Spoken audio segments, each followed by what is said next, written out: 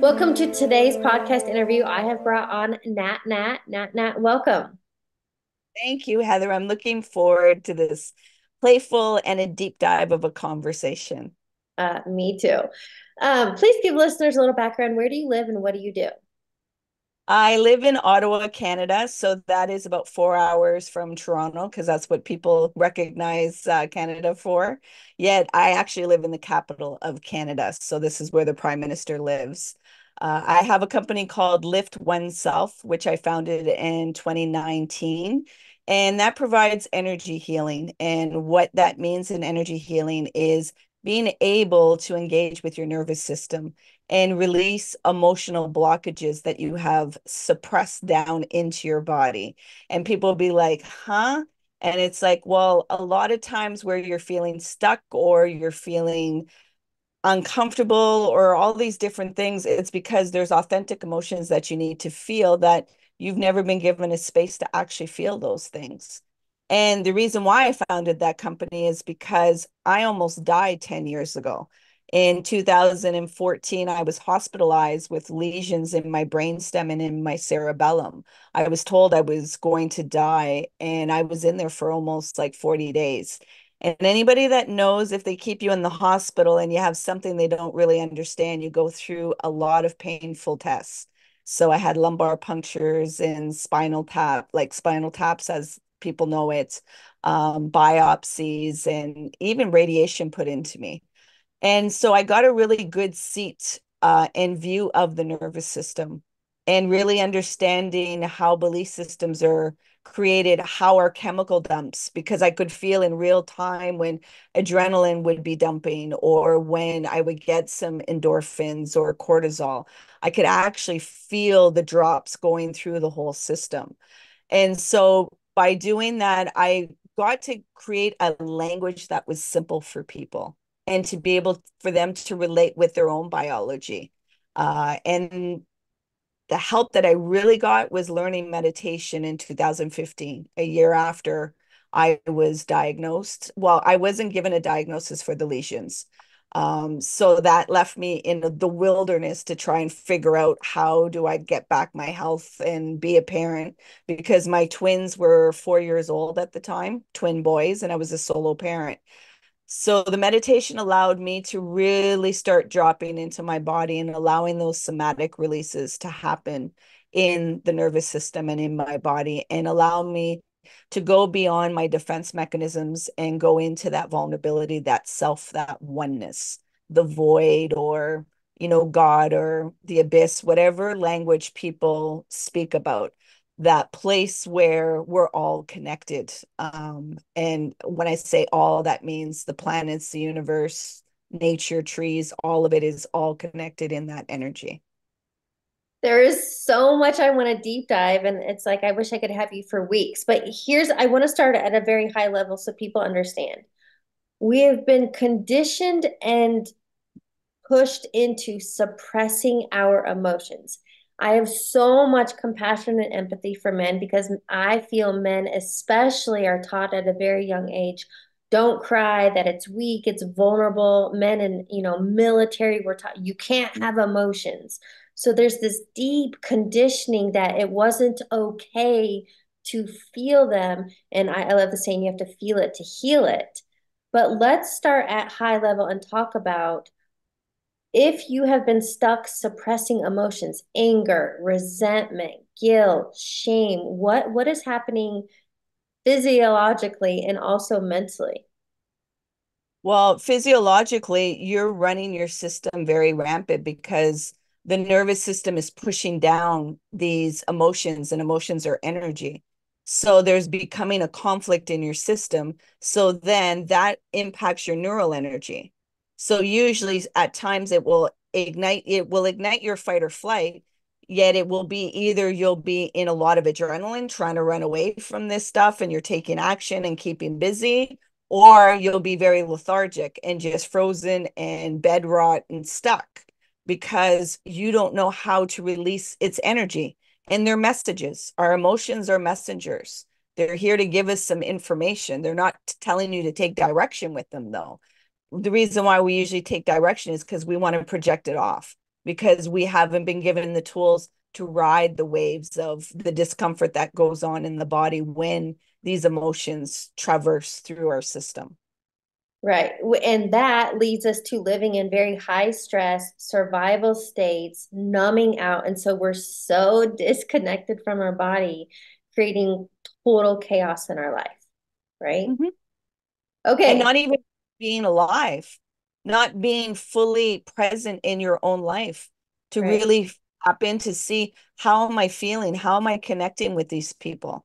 Am I actually here, or is there a numbness to me and I'm just doing what is required? Am I actually feeling the connections and conversations and the experience with somebody or wherever you are? Well, and I want to hear from you, but I feel like the masses are living in this state. The masses are kind of walking around like zombies, living in autopilot, stuck dwelling on the past. So we're lacking presence, we're lacking inspiration. So, can we talk about some of the symptoms people may be facing mentally, emotionally, physically? That we can help them to now course correct, to get in tune with their nervous system to create a better future.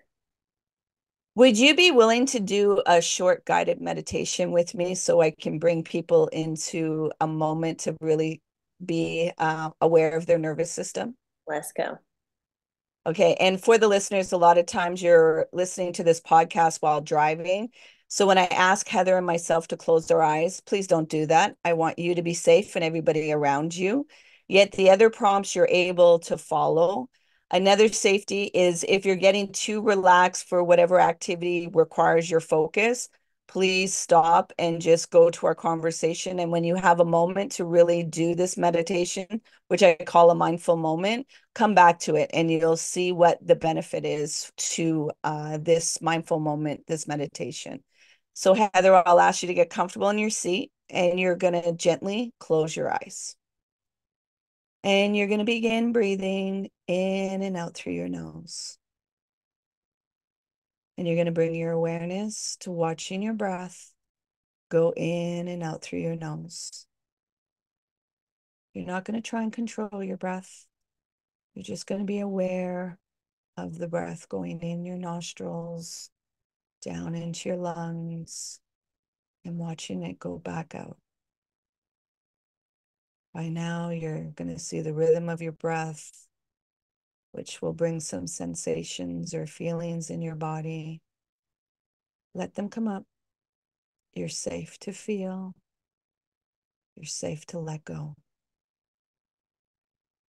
Surrender the need to control. Release the need to resist and just be.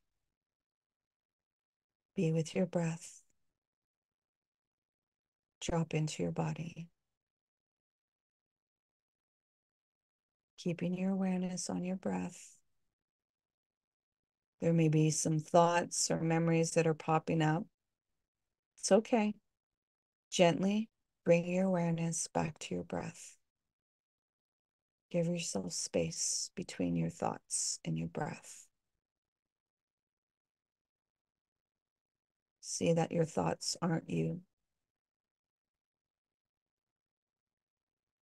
Still allowing those sensations and feelings to pass through you while staying with your breath and dropping deeper into your body.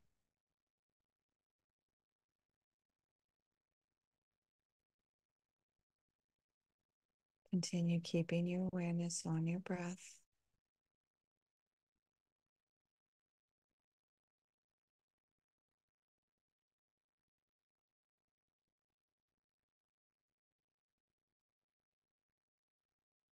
Still keeping your awareness on your breath at your own time and at your own pace. You're going to gently open your eyes while still staying with your breath.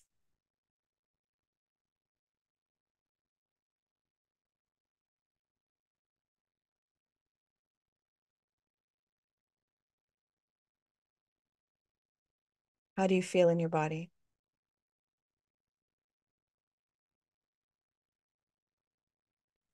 I don't hear you. Sorry. I said I'm very relaxed. Like, but I've done a lot of meditation. And so it's dropping into that theta. And it's like I could have taken a nap.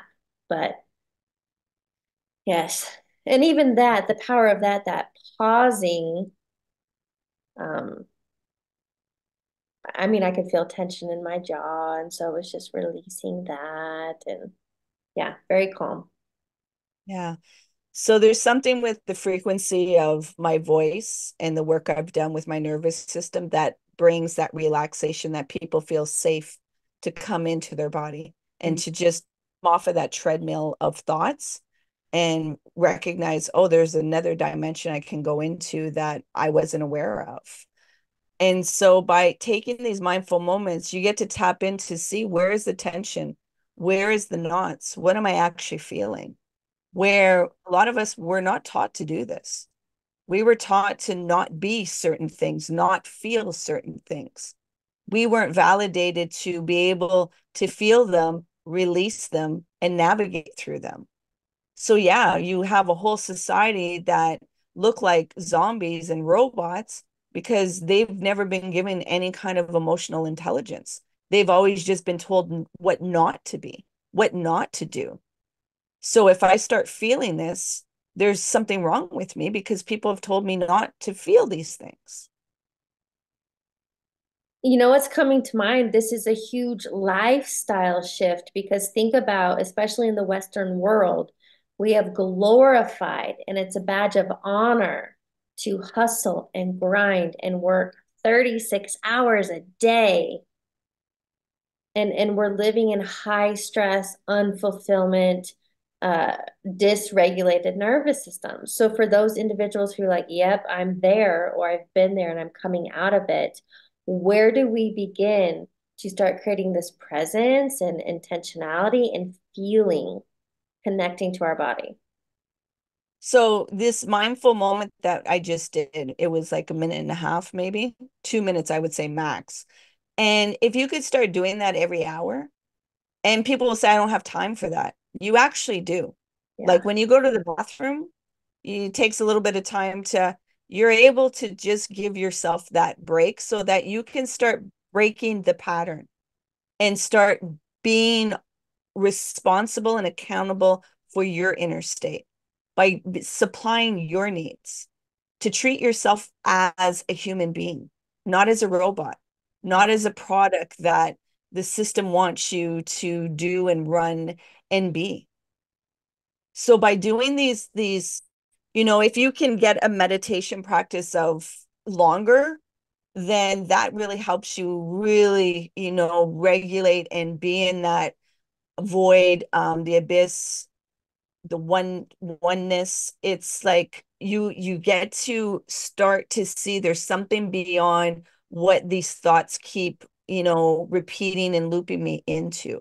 Because what you got to realize is the nervous system has one function: don't die, Yeah. and it's based on negative biases. So when people are like, I worry so much and I got all these problems and I'm the should haves and the what ifs and I'm like, well, yeah, you're dysregulated. Your nervous system's trying to find safety.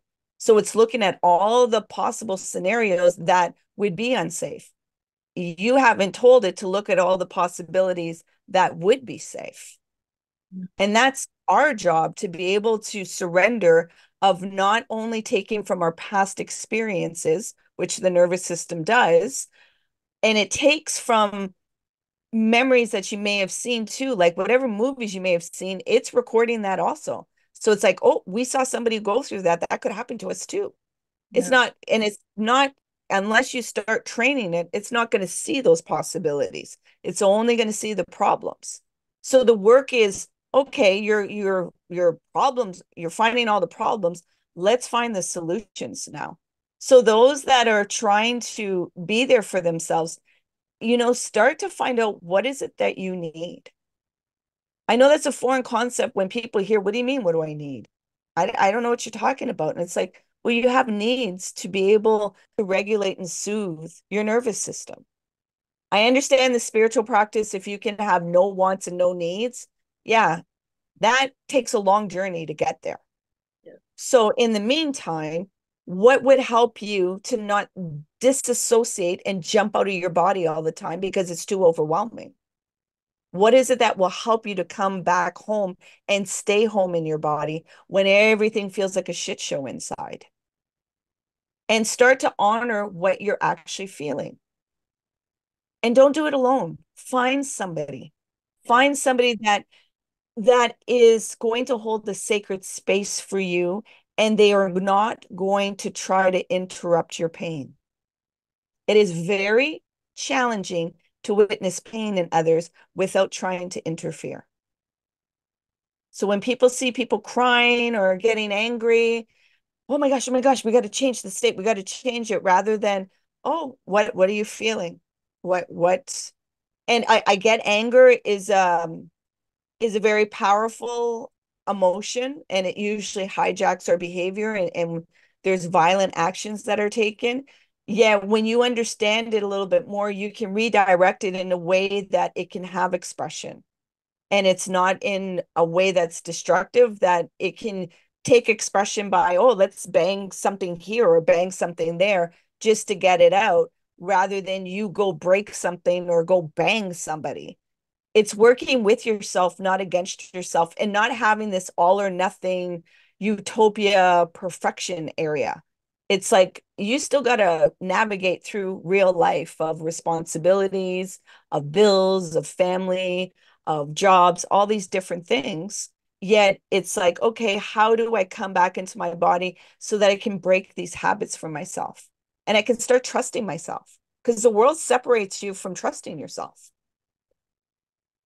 Here's a question I have for you, and something I wrote down. This takes a lot of self-awareness. And if we're habitually living in suppressing and running and escaping our emotions, I remember a client years ago when I got him into this idea of meditation, maybe in the morning, first thing before your day gets off, or in the evening before bed, because he had some trouble sleeping, to sit in like just stillness. And he said he literally felt like he was crawling out of his skin.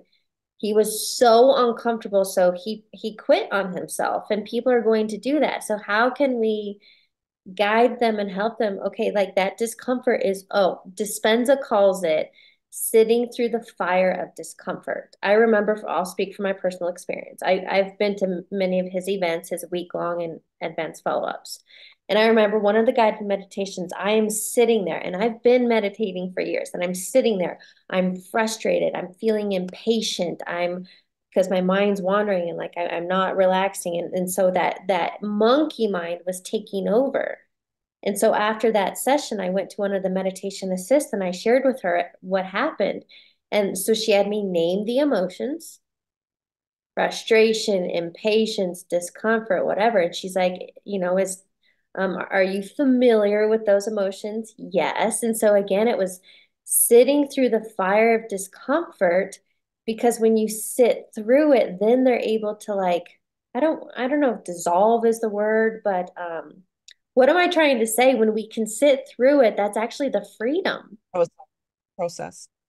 You're Thank you. processing them to pass through. Yeah. So for somebody who's new to this and uncomfortable, how can you guide them to like that's the work, that's what you have to do to free and liberate yourself? I want to give a heavy warning about this. Some people have been harmed in their body. So coming back into that um, is very threatening. And then there's a visceral charge that comes out. And so that can really impact somebody's mental state if they don't have the proper tools. So anybody listening to this, and if you really feel this visceral threat that comes into your body, I would ask you, rather than sit with a meditation, find some music and dance Mm. and allow it to have some somatic releases so that you can still stay with the feeling, yet engage with it in a way that it can be processed out of your body so that those big charges are gone so that you can come back into the sitting.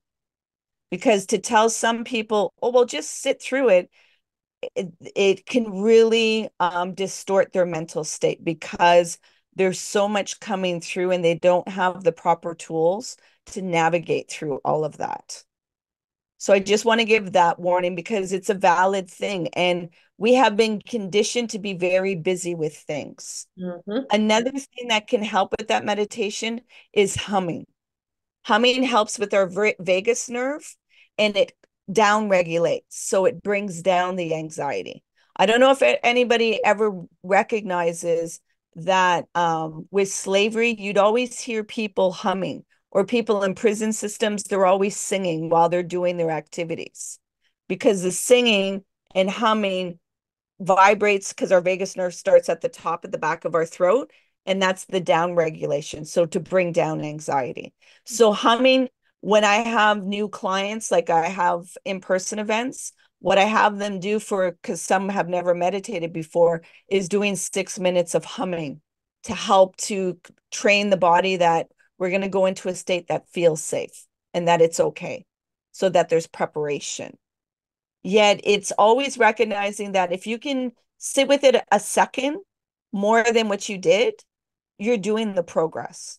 You're doing the progress. It's, I understand that you want to just push eject and run away, hey, listen, when I learned meditation and all that stuff was coming up, my meditation teacher told me, she's like, usually people at a certain level, they quit meditation because they're getting deeper and deeper. And the reason why they quit is because all the things you suppress are now finally coming up. And it's like, it doesn't feel good in the body. Like you said, why have I been meditating for so long? And why with this anger and frustration? Because you've reached another level of your body to release things that have been stored. And it doesn't mean it had to be way back in your childhood. It could have been just the week prior that you didn't have time to process what was going on. And so it's recognizing like a human state, there's no arrival with this. Yet it's always having kindness and better understanding of what was actually accomplished and what can we get back to. 1 second makes a world of difference in meditation. People want minutes and hours. 1 second was sitting with that changes the narrative for your nervous system of, oh, it's safe. We can feel this. Yeah, a little bit more next time, a little bit more next time. Other people, they can go full throttle and sit with it because they have the mindset that I'm going to engage with this no matter what. Other people aren't built like that. So it's meeting people exactly where they are and using the encouragement of, let's see where your progress is. And then whatever the feelings were, like you went to your meditation teacher, what were you actually feeling? What were the things that were coming up that you don't feel you have safety to feel those things? Here's what I want to ask you. When we get into a space, there's so many tools and so many modalities, some that I'm aware of, like Wim Hof is really big on cold plunges to regulate your nervous system. Obviously, breath work is a big one, sitting in meditation.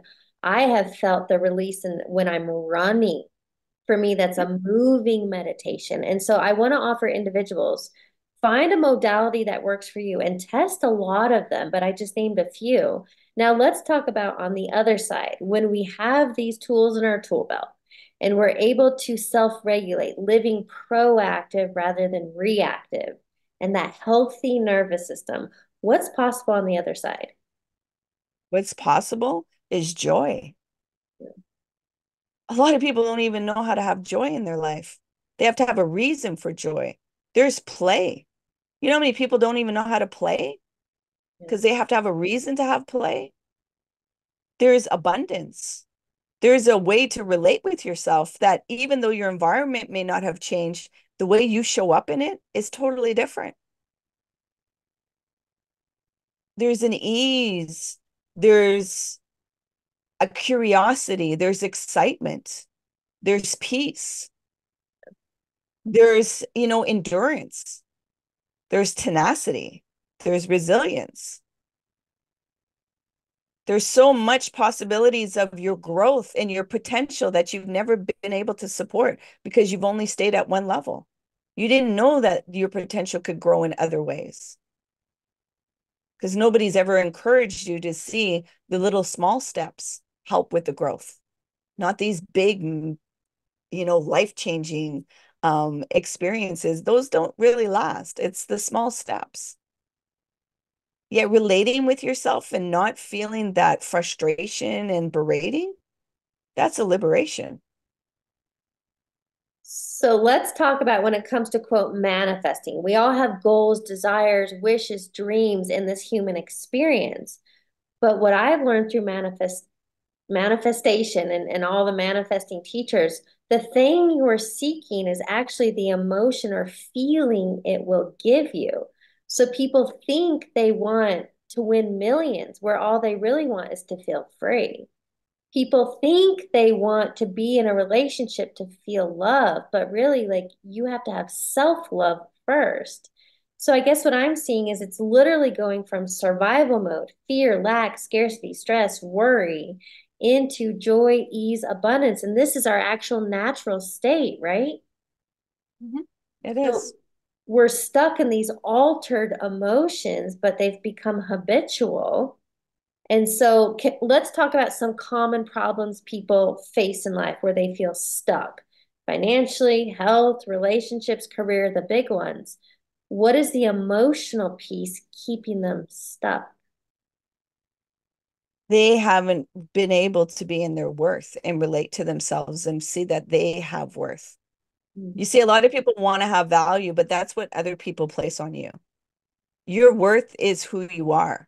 Yet we have been conditioned that our actions and our doing is what bring worth rather than our being. So many of us don't even know how just to be. And our existence is our being. A lot of emotions that we're trying to soothe is because we've been conditioned that we're not able to regulate those emotions. They have to come from the external of us. So the love piece, people don't realize that when I'm trying to find a partner, what I'm actually asking you is to soothe the wounds that I have within me. Can you make me feel better rather than me taking the responsibility of that on my own? When they're looking for finances, finances is our biggest threat of survival. It's a currency. Yes, I understand it's a currency, it's an energy. It also is a real life thing that if you don't have money, you don't have a home, you don't have food. And these are your basic needs that you need to be able to, walk this earth. So to have a different relationship with currency means to have a different relationship with yourself. And that means facing the fear, facing the lack, facing the conditions and the belief systems that were created in your mind so that you can dissolve them and walk through them. Yet it means you're going to have to engage with some shit. I call it processing the shit. Yeah. Every garden needs manure. And I know a lot of people don't want to hear that. Yeah, if you want a good, vibrant garden, you need manure. And everybody has shit to process. So just because a lot of people think, oh, I got rid of all of my childhood trauma. I'm like, to be human is traumatic. So there's people that are going to die. There's things that are going to be disrupted. The weather patterns are going to do something. The governments are going to do something. There's always impermanence in this world. So you better have to understand your nervous system so that when it gets dysregulated, you can bring that bad boy back into regulation. You can talk yourself off the ledge. So when you're seeking on the outside, I would ask the question, did you go in first to ask yourself the question, what am I feeling? What am I seeking? What am I needing? And if you start they will, that is your indication that you're on the outside of you and you're not going within. You know what I'm really seeing with a lot of this too? It is that mindset shift. It's that new internal narrative. It's like becoming conscious of the unconscious. So I'd love to hear from you. What are some of your daily rituals or practices to keep you present and regulated and processing? Well, the Wim Hof, the cold, like I live in the cold in the winter months. So to regulate my nervous system, I was walking in the snow bare feet and going in -40 temperature and doing the cold plunges, which I still do because there is significant benefit for your nervous system with the chemical releases that happen. And it also teaches your nervous system that the unknown and uncertainty, you can go beyond what the mind thinks is the threshold, that you can still keep, stretching that. The practices that I use is journaling. And journaling isn't only in writing. Sometimes journaling is in coloring because the certain feelings or things that I'm going through, I'm not able to articulate in words. I can only draw it out or color it out so it could have expression. Dancing is a huge one. Being in the nature, doing my forest baths and going by the water also is a significant one. And also meditating. Like I'm an avid meditator. Like when I learned the meditation, what they teach you is to create a quiet room and so that you can meditate. And I'm like, I have twin boys that are 5 years old. That's not going to work. So I brought meditation to the living room while they were fighting, listening to TV going on. And I saw my nervous system always wanting to interrupt or change things to find like the regulation where it was like, no, come back to the breath. That's okay. That's, you don't have to do anything about that. You don't have to do. So allowing those startleness or those things that you feel that you need to interfere, because that parenting role, that is a whole other discussion, but that is a seducing role that has you thinking you have to interfere in a lot of things, which it isn't your place because your children have their own, pain that they have to go through and ways to navigate in the world to better understand it. So, journaling, dancing, moving my body, going in nature, doing the cold plunges, doing the breathing, exercises, uh, and my meditation, like you just saw me going into my breath, is what I do is my vipassana of okay, let me start releasing whatever's been stored in my body and regulate. So I'm constantly doing that all the time. I do my sitting practice also, yet I'm always, checking in every so often. Like I've checked in many times in this conversation. What am I actually feeling? Like what is being said? How am I feeling? What am I processing? I want to go back to real quick two words you said because I haven't really discussed this before in a podcast, but it's important. So the two words are unknown and uncertainty. And I think that's everything we avoid and run from, but that's actually so in my understanding, let me talk about my understanding and my perception. As Dr. Joe Dispenza would teach, when we close our eyes, when we have sensory deprivation and we can go within and he teaches us to focus our energy inward and then to focus it expands to the quote void, to the oneness, to the quote unknown, because in the unknown is where all the knowns, that's how we bring it to fruition. So how can we change our mindset perspective to actually embrace the unknown, to have excited anticipation for uncertainty, to live in this like idea of letting the universe surprise me and I don't have to control everything. Um, do you recognize that you're always in the unknown and uncertainty? No, That's your first step. Our mind in the world has conditioned us to not that we have control over things. right. Yeah, right now it's unknown and uncertainty. We've just, it can be very overwhelming for the nervous system if we haven't learned to regulate and be comfortable with the unknown and uncertainty. Because in the unknown and uncertainty, your nervous system is trying to find what are the possible things that would kill us. Right. And so having a different relationship with death really helps that. And that's what helped me because I had the lesions in my brain and my cerebellum. So I went through death and had a totally different relationship and saw how we're always trying to control to avoid the unknown and uncertainty, yet we're always in it. We're in this kind of bubble in our mind that makes us feel protected and gives us a an illusion that we're not in that, but we are actually always in it. So what's that mindset shift or that perspective shift, the false narrative, the illusion that we have control when the truth is we don't? What's the shift? Safety in your body, to Okay. tell your nervous system you're safe to and you have the capacity to go through whatever experience you're going to go through.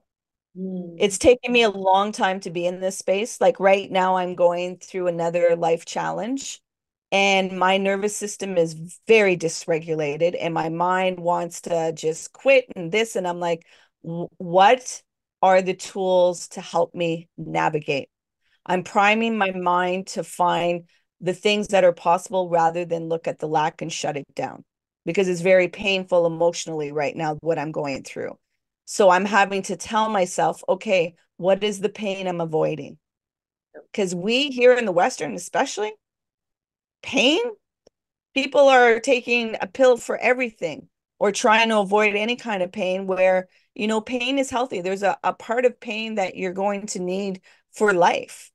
Yet what we've created is a lot of suffering to avoid the pain and right. to avoid to see the unknown and uncertainty because in our minds we feel if we don't have control then we're unsafe.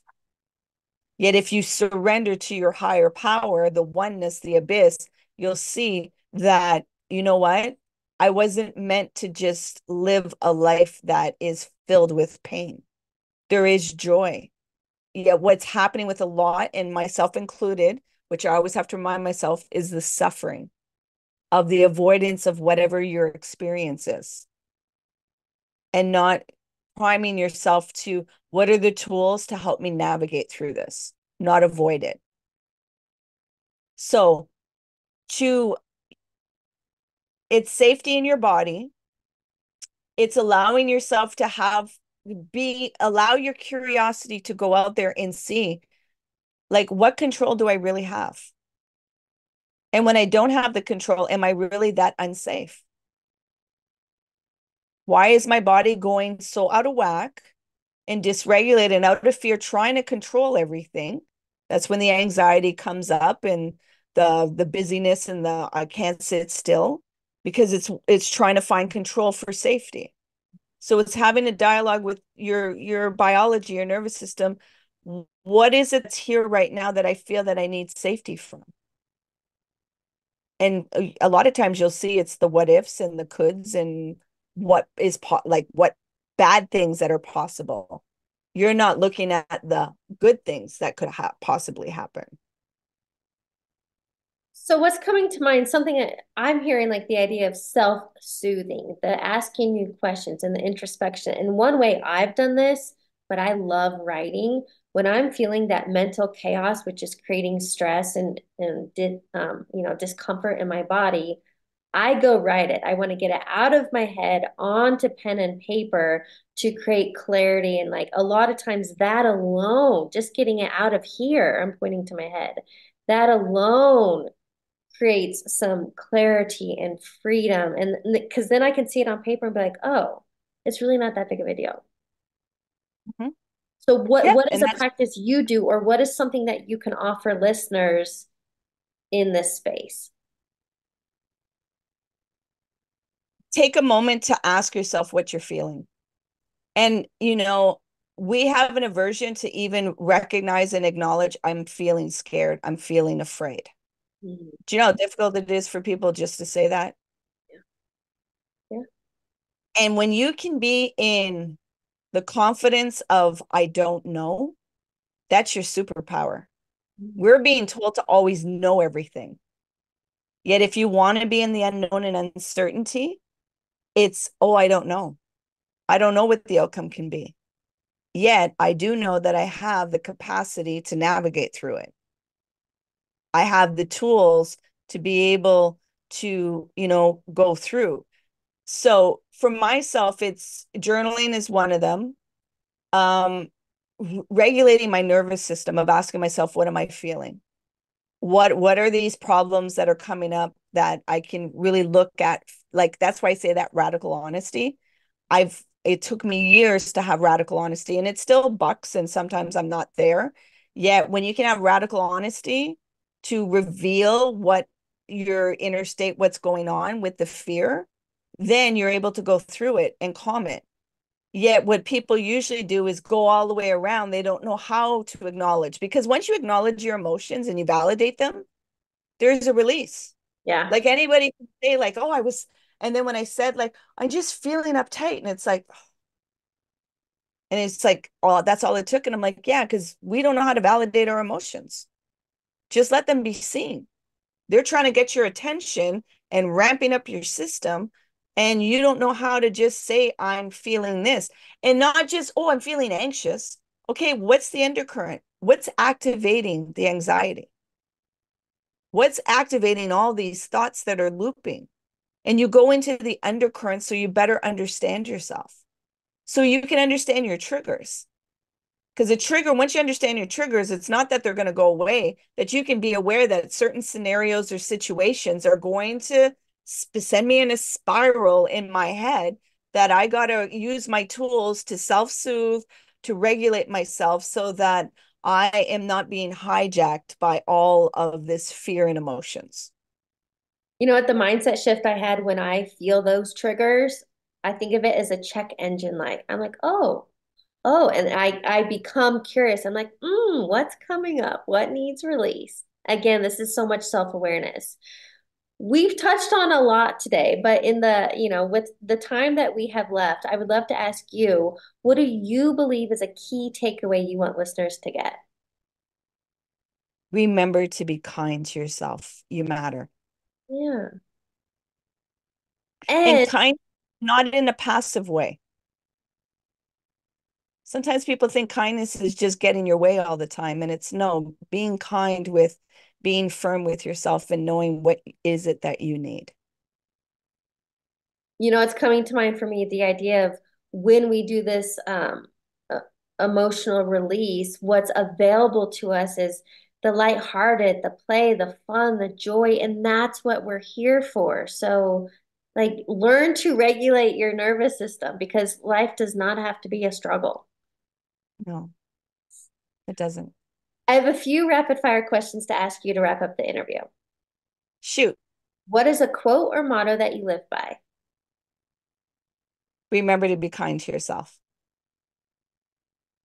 What is in this space specifically, nervous system, this emotional regulation? What is a book you're currently reading or highly recommend?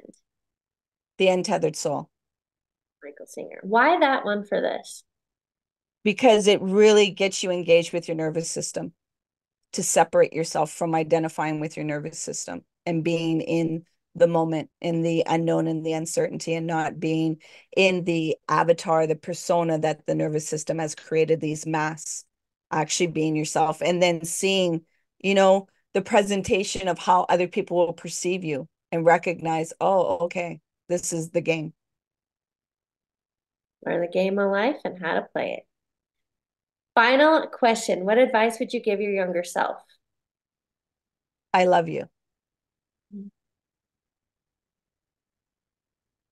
Why that? I didn't feel loved. I didn't feel the value, or that I had anything of value. I felt othered because of the trauma that I experienced. It othered me out of society, out of humanness, out of the space.